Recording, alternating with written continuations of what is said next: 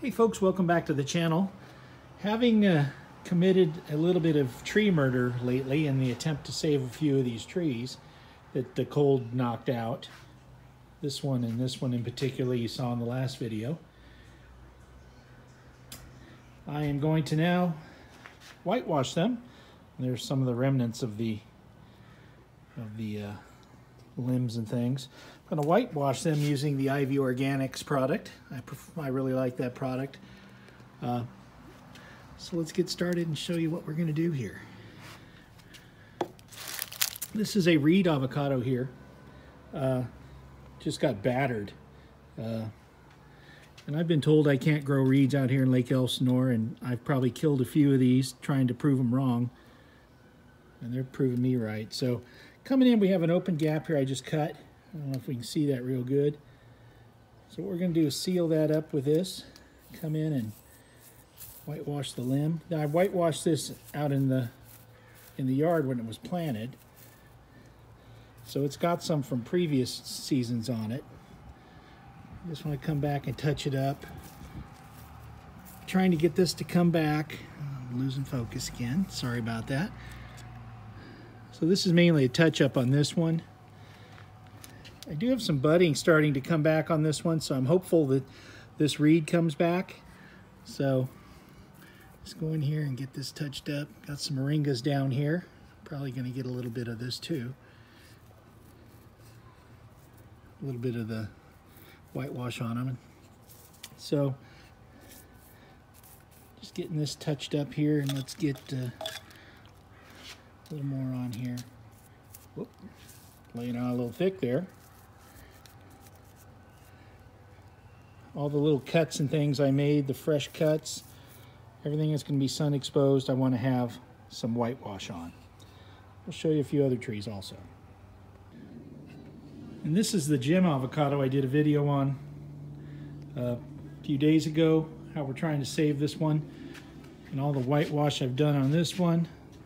I've even cut it back even more since that video. So we come in here and we're just trying to, as you can see there, some whitewash on that open wound, on the living tissue that's still there, as much as there's going to be. And then this tree murder episode may even get more later, but I think I've cut 4 or 5 feet off the height of this and a bunch of branching and some dead stuff. So hopefully I can still, there's a little bit I missed.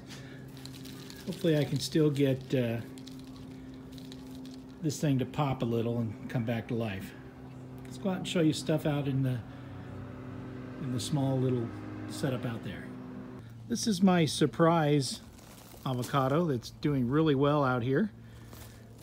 Whitewashed this last year. And coming in, show you the growth on this. You can see where we whitewashed the main stem, and then the growth we've had on this stem from here all the way up about 3 feet from this last season. So that hasn't been whitewashed yet. We're going to hit that. Lots of new growth on this. This is planted in a raised bed using well-draining Gary's Top Pot soil. I added some sand to it. And it's starting to finally flower. Did not flower last year, but it's starting to flower now. We're starting to see the beginnings of the flowering on this one. Ooh, there's the enemy to one of these trees right there. That guy's gonna have to go. But I'll whitewash this and we'll come back and take a look at it. Up top too, where there are some bare limbs, we'll get that also. I wanted to let you in on another good tip when whitewashing. And you've got growth like this coming in, is to come up with the brush like this and stroke up the tree like this so you don't tear any leaves off. Because if you stroke down, you'll start ripping leaves off. So you always want to, you know, in the bare areas you can get it, but always stroke so you're not ripping the leaves. You know, keeping the brush going straight up, and you get the leaves, it's okay. I don't ever do a real clean job of doing this, but you want to come up like this as you're whitewashing. That way you get, you know, you get this stuff on the stems and you don't knock the leaves off. So now that I've finished off whitewashing, this is a seedling, a reed seedling that I've had out. It's been in full summer last year, full summer sun, no protection during the winter, and now it's getting its first whitewash. This is the north side I'm on.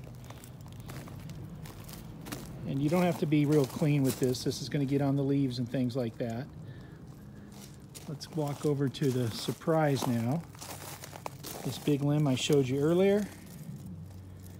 Now the one thing I don't know is when it's flowering, if the essential oils in the IV Organics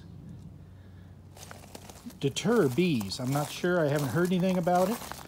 I'll talk to Charles Malky if I can, the developer and promoter of IV Organics, and see what he says. So I left a few of the flowering areas untouched where the flowers are coming in. I didn't put it there. I want to make sure that I can see bee action. I put it on a few others on the other trees. Over here I have a holiday. You can see I got a little sloppy with. But up top where it's going to start flowering here real quick, I kept them off here too. I'll talk to Charles Malky from IV Organics, see if that helps. But I just wanted to show you real quick how to get whitewash onto your avocado trees before it gets too hot, and that you don't have to do it perfect. I mean, there's splatter, and that splatter helps the leaves too when there's a lot of direct sunlight. Please like the video, ask me any questions if you have them. Share it to your friends if they have avocado trees. I'm sure they'd like to see how to protect them and how they do out here. And subscribe if you could, and I'll get you some more avocado videos as the season goes on. Thanks, have a good day.